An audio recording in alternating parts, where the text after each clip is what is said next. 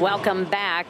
The first ice dance team in the final group representing Spain, Olivia Smart and Adrian Diaz.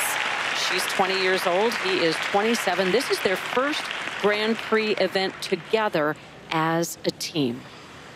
I gigged them a little bit yesterday for being maybe too cautious, but they were really clean. They had a great technical score.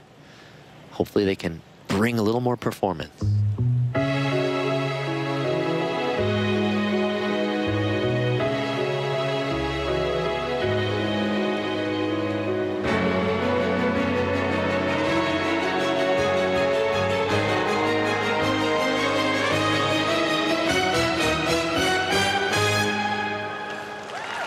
Wonderful strength and balance shown in that upside down straight line lift. This is a man's world, but it wouldn't mean nothing, nothing without a woman or a girl.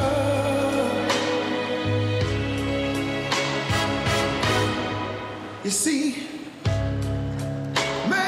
Oh, and he missed the grab on the free leg. It looked like they both did.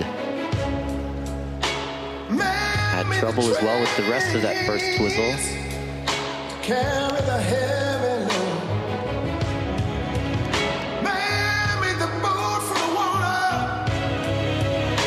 Your balance is so based off of the pull from your leg. So when you're used to feeling the grab and having your balance in a certain place, as soon as you miss the grab, now you have to readjust, and that's what happened. And he had to come out a little early.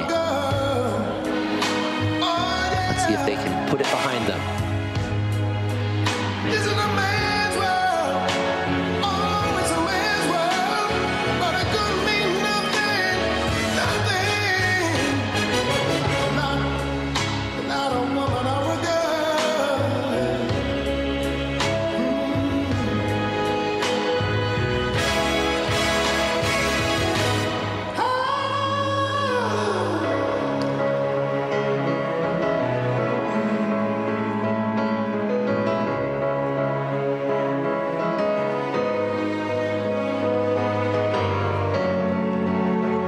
Adrian was a four-time Spanish national champion with his former partner, Sarah Hurtado. They were the first ice dance team to represent Spain at the Olympics. They were 13th in Sochi.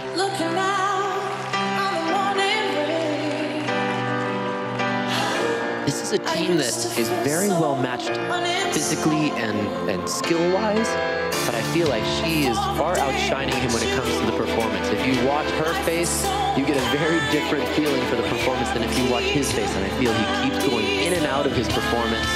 You can see him focusing, and then he'll see her, and he'll find his emotion. He's got to work on that so that you don't break your character. It can be very distracting.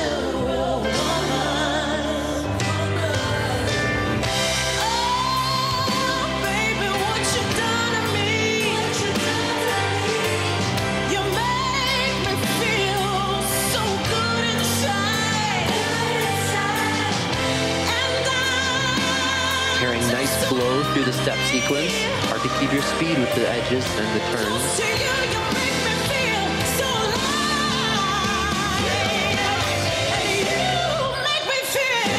Nice control and strength. After the around the neck, one leg.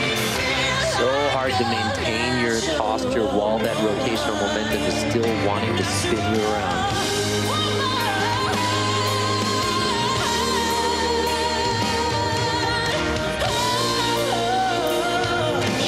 Position stationary lift. Hard to do.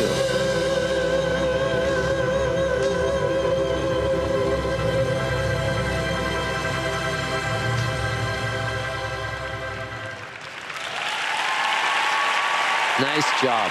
Very strong technically. What am I talking about? Missed the grab on the twizzles. Come on, people. Got to do those twizzles. other than the twizzles, it was very nicely done. Strong lifts. They need to work on their performance still. I'm going to stick with that comment from yesterday. Well, they were in 4th place after the short dance, but a whopping 12 points from the podium.